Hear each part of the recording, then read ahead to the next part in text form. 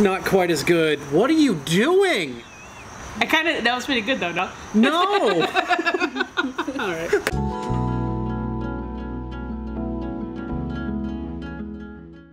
Hey guys, how's it going? We're outside! We are outside. We're not really sure what this looks like. Or how it sounds. It probably is a test of how bad we are at setting things up.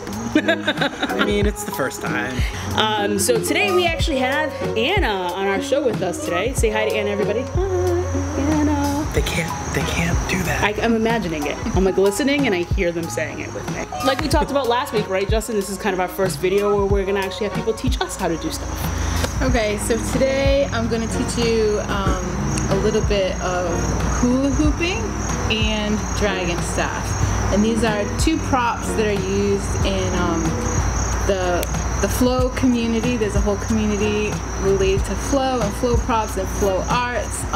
Poi is one of those with the balls, and regular staff and other things. So me personally, I'm a big hula hoop fan, and just recently got into the dragon staff about 3 months, so I'm no expert on that. But I'll teach you how to make a temporary one, because the really nice professional dragon staffs could be quite a bit of money if you're not sure if you like it yet. So I have hula hooped in the past. I know what a hula hoop is. It's a hoop that goes usually around the waist. I've seen people do the arm stuff and everything like that, but I've never heard of a dragon staff before. So what is that? So I think from what I researched on it, that a dragon staff is pretty much a staff, which is just a long stick. And then what happened is, I think someone about 10, 12 years ago, I'm not quite sure, decided to put these little ends at the end to help make it spin more than just the regular staffs do. And then it just makes really cool, like, gives it a really big visual aspect to it. Yeah, and a lot of times people put fire on the end of these, so they spin fire. Are we gonna do that today? We're not, because all right. me and fire don't work well together. So Anna, like, what originally got you into like hula hooping? Is it something that you've done since you were a kid, or you just kind of recently picked up this hobby? Yeah, so I used to hula hoop as a kid, and I really liked it. And I used to remember being in the garage when I was a little kid, making up little dance moves with the hula hoop. And then, you get older and you forget about it.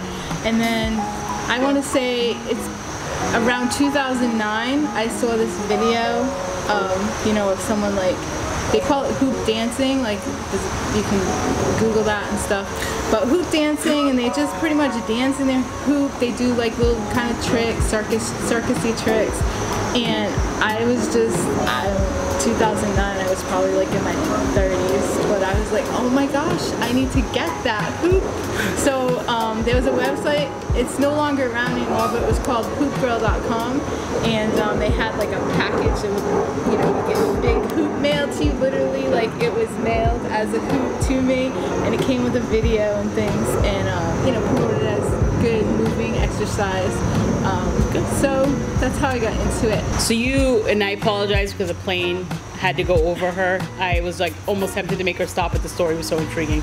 So I apologize for the viewers at home. That probably sounded really tough, but subtitles might be added to that. So you're gonna show us how to make a dragon staff now. So I gotta go grab some material, and then you can kind of give us some tips on how to do that. Okay, so to make a practice dragon staff, you just need half-inch PVC pipe. They usually sell these in 10-foot long sections, so one 10-foot long section should be able to make you one practice dragon staff. Obviously, you're not gonna have a 10-foot dragon staff when you No. when you move. So I was thinking it would be. So normally they say that the pole should be between like your shoulder and like your nose. I don't think. Okay. Okay. You got it? Yeah. I have a mask on. Yeah, and I still don't want to get near your face. Alright, perfect. So we now have marked poles. Yeah, so now you have to cut them. So these things are great. They're called like, pipe cutter. And they're probably like 20 bucks too. So you can use this. So basically what you're gonna do is, see my pole's already cut, but basically this curved piece, you put your pole in, and then you're gonna slowly bring it down to where you marked it.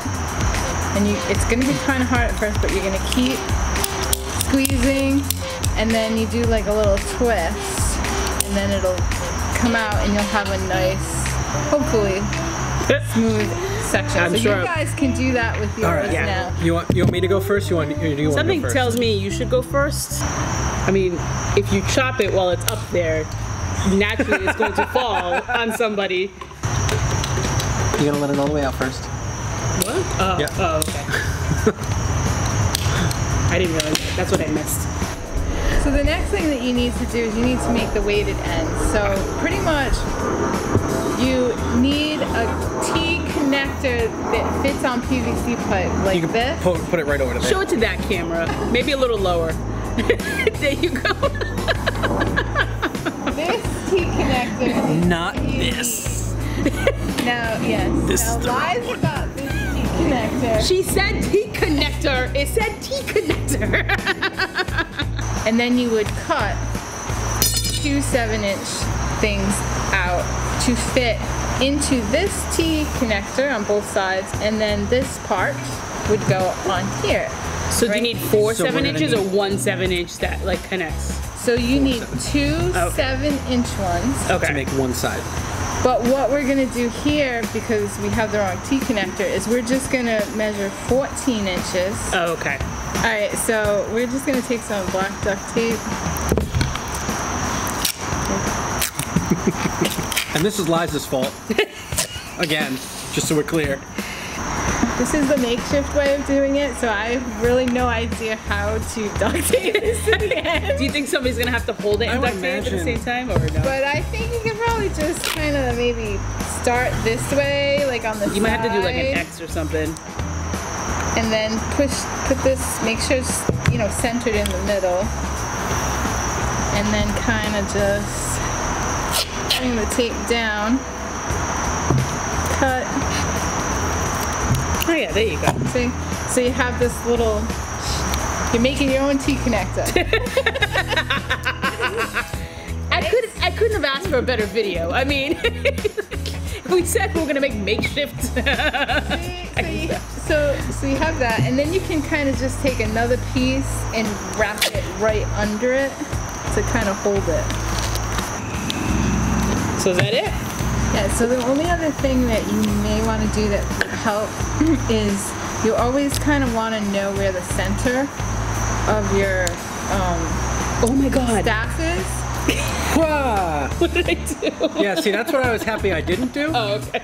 But she said it doesn't matter. Okay. It was just aesthetically pleasing. right. So you just want to find the balance point? Yeah, and then you can put like a little piece of black tape there, because when you're doing your rolls and stuff, it's good Right, that's useful. visualization to where your hand should be placed. So We have incorrect with the tape. You don't have to get that close to the Then you camera. have correct. Also, you're talking into nothing. The The microphone's back here. microphone's behind me. So Why don't we you do have it incorrect. behind? Because I wanted a close up. wait. I'm a hot mess today. I Today? don't want to get too close. Yeah. Incorrect. Correct. Not quite as good. What are you doing? That was pretty good though, no? No! Alright. We'll do the Superman first. It's called Okay. Superman. I don't know. They have a lot of different names for the same thing. I heard of it as Superman. But basically, you're gonna have your dragon staff like this. You're gonna roll it So down. you start with your palms So it's gonna up. kind of come down your arm, but your hands need to be up, and your head's gonna go under, and you're gonna catch it in the back. Your hands kind of are in Superman motion, and you catch it behind. Oh, you catch it with the out. Yeah! I caught it. You gotta Didn't look catch great, it but with I your caught hands. it. Fine. So you're like, Down the back. Go the other way. Go the other way. Oh, I'm really struggling with this right now. Hey. Well, you're supposed to bring it back front though. You're not Okay. succeeding at anything Yeah, yet. so you only now- half succeeded. So, well, she only half told us. No, she said bring it back to the front. You missed it. so now when you have it down Oh. here and you catch it, you kind of give it a flick this way, and and you gotta bring it back up. Like that? Oh, you gotta turn your palms. Oh, Christ almighty. Clearly you figured it out already. Okay, ready? I can't do that. Whoop, and left side. Nope. Okay, so you can kind of balance it in the crook of your elbow, and then you want it to roll down. When it gets down here, you're going to bring your arms up. You're kind of going to spin it where your hands go under, so you're like, right? And when you're up here, you're rolling it down, Oh, jeez. chest, and then you're rolling it back down. So. And it's supposed to be continuous. Oh, it slid too much. I didn't go back. Oh, you just do it over and over again. Yeah. Oh, jeez. Okay. All right. All right. Liza, you got this one? Listen, you don't have to worry about me. No, wait. I gotta. Once it comes down to my chest, I put my arms down again.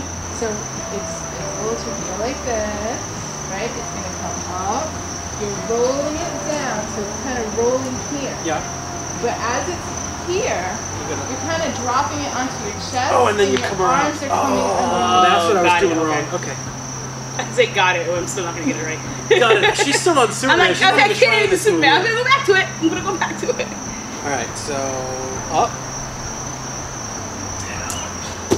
Oh yeah. Why? He's got this. But why though? Like, why does he got it?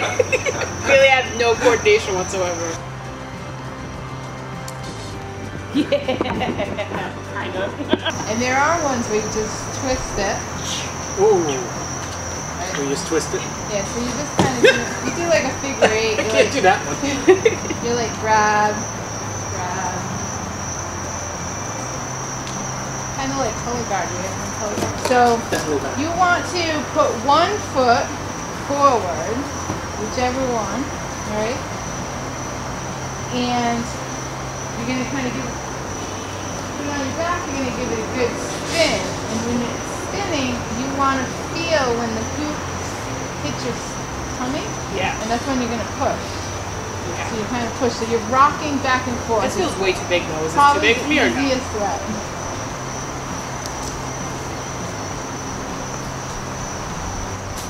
I can't keep it up. Is it because I'm not rocking fast enough? Could be. You want to feel when it hits your tummy. So every time it hits your tummy, you can think in your head. I have push, never in my push, life had push, anyone push. say, "Oh no, hey, we're covered." I've never heard anyone say "push with your stomach" before, and it makes so much sense now. So for being a special SOL guest, we would like to give you a complimentary SOL mug. There you go. And So this what's our number week, for this week? We have to pick 5 balls. 5 balls, guys. All right, so tune on to social media. You can check us out on Facebook, Instagram, and Twitter. Make sure you check out our other videos there, and make sure to subscribe. Bye! I'm so excited to be back, season 3. This is the second video out.